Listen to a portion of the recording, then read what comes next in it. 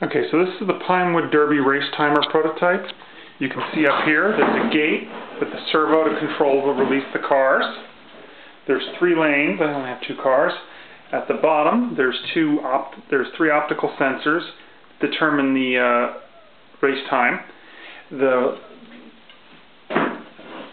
servo and the sensors are plugged into my demo board, which is a proto board, and it's basically a AVR microcontroller, and it's got a little serial display saying ready to race. When you push the red button, it starts the race. They cross the finish line, and it then displays the readout of the times. You then push the black button and the race starts over again.